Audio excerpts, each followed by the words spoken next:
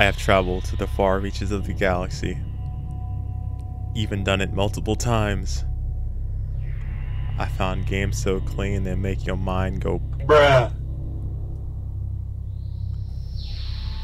Gameplay and world so good you give a left nut to play it for the first time again.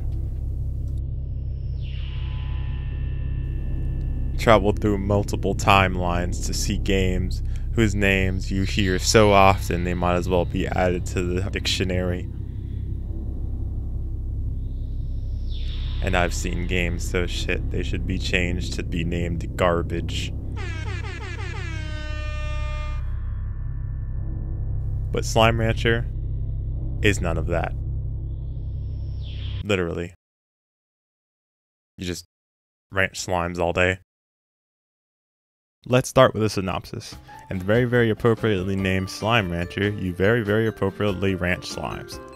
On the planet created within this universe far, far away from Earth, very, very appropriately named the Far, Far Range, you start out with a group of plots, and you have a few different options for what you want to do with them in order to advance yourself toward becoming the Slime King. In terms of story, in the game, there are a few different characters that show themselves in the form of space AOL instant messengers and boomer space letters left out in physical locations. Like, seriously, what kind of boomer uses space letters anymore? But we will get to those letters and such later in the video. On to the gameplay. One of the main options to do with your newfound plots of land is to make cages for the slimes you suck up into your pocket dimension. That is your gun that you can put them inside and feed them to collect their poop. You sell their poop on a never-ending market hole that shoots money back at you. Don't know who's buying the poop or why they're buying it, but yeah. Anyway, use your newfound space money to buy various other things on the ranch in order to expand. The most important things you can buy are more ranch plots, upgrades, the laboratory, and space ranch expansions. With the ranch plots, you have a few different options besides just cages for your Pokemon, but the most important two are going to be the corral and the garden. This will be the bread and butter of your ranch, and you will spend most of your time attempting to micromanage these two because corral hold your slime and gardens feed them. It is also good to note that slime can also be made into big boy slimes. The big boy slimes can be made basically by forcing a slime into interracial flirt consumption. I'm sorry I put that image in your head. So both of these are essential to make if you want to maximize your efficiency and make the most V-Bucks possible. Upgrades are acquired from this machine right here.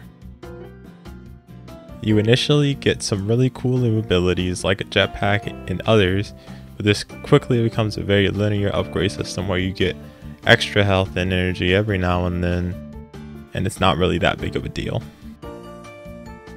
Truly the most useful upgrades are the inventory count increases because, confusingly, you can't ever get more inventory slots. Ever. You are constantly stuck with 4 items, and when you want to explore new regions, it gets very, very frustrating, causing you to constantly and consistently be forced to come home. At least you get those energy upgrades to run back and forth, am I right? The lab could technically fall under the ranch expansion, but I'm putting it here because I feel like it. The lab is a mid to late game progression, and you want to unlock this expansion as soon as you put together enough space monopoly money to get it. The laboratory gives you a money sink where you can use plorts and materials that you unlock once you unlock the lab to create new things using slime science. Basically, you get blueprints for things you want to make, and you can look at the necessary resources to make the blueprint. You can put in resources like plort, materials you get from the wild, as well as material you will get from the excavators that will unlock once you unlock the science lab. You then take those materials and you make the thing. There isn't a terrible amount of depth to the lab in terms of mechanics, but hey, you can make cute ornaments and decorate the flora. I won't go into too much detail in the lab so as to avoid spoilers, so you can experience what the lab has to offer for yourself. Ranch expansions are pretty straightforward. They give you access to more plots of land, and some of them even give you access to new parts of the world, and this is where we transition to talking about the most exciting part of the game, the exploration. Now, I've talked a lot of space crap on this game so far, but I must say the thing that keeps me loving this game and playing through all the other crap are the slimes and the world in which they persist. The wonder that it created when you are brought into this world is just fantastic. You get placed into this bright, colorful world with new things around every nook and cranny, new and adorable slimes to collect. Some are aggressive, and some simply jump in joy at the sight of you, but all the slimes are a fun and unique discovery. You can only imagine my excitement when I finally got the jetpack for exploring early on.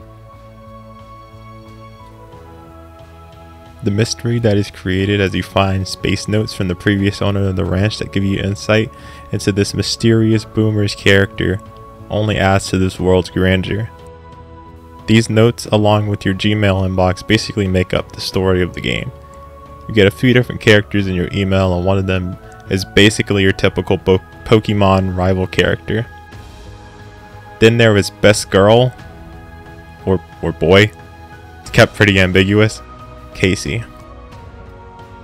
The content that you get from her is essentially there to establish the character relationship between Casey and Beatrix. A connection to your homeworld so you don't seem like an antisocial slime hillbilly who had no friends back on Earth. I would love to explore these in more detail, but I think if you plan on playing the game, this is worth a read of your own. We conclude thusly. This is a game made for a chill atmosphere at the end of the day. The gameplay to someone who comes from a past of genres like MOBAs, MMOs, and FPS games, it may be very difficult to put aside your min-maxing and just accept this game is meant to be taken at a much slower pace, accepting a few minor losses here or there when a slime eats your hen from you. No! You ate him!